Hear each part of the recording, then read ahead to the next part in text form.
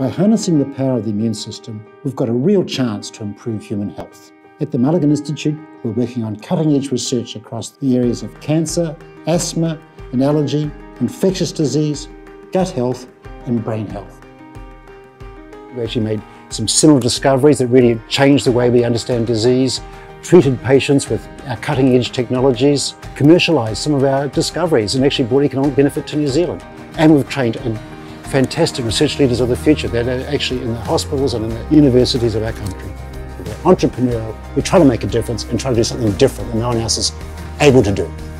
Cancer immunotherapy is exciting because it's harnessing this very strong power of the immune system and directing it specifically towards our cancer cells. And we've seen amazing success in many types of cancers so far, particularly in blood cancers, where we're seeing patients surviving for decades longer than it was anticipated. And we hope that we can, in the future, have curative treatments for all types of cancers.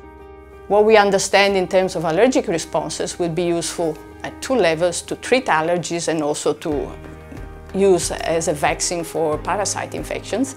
The holy grail would be to have a personalized treatment. The hope would be to be able to manipulate your immune system so you are no longer allergic to that particular allergen, but your immune system is still effective.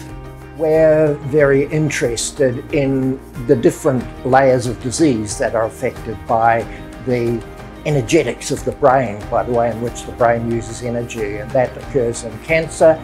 It occurs in neurodegenerative diseases like Alzheimer's and Parkinson's, and then of course there's the autoimmune diseases and the depressive diseases.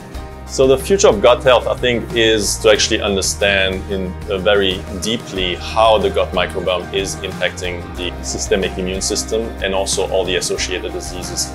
I don't think there's any disease right now or chronic disease that is not associated with some kind of dysfunction of the gut microbiome.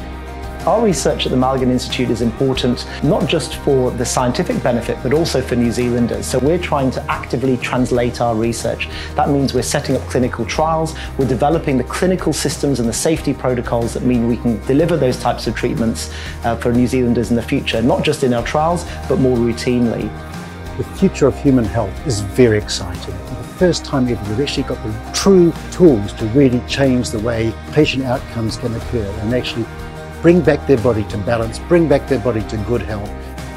One of the distinctive parts of the Malaghan Institute is that its independence and that it's actually supported quite significantly by donors and charities. It means that we can do exploratory research that other people can't do. Sometimes it fails, but sometimes you really do get a breakthrough and you can really change the game.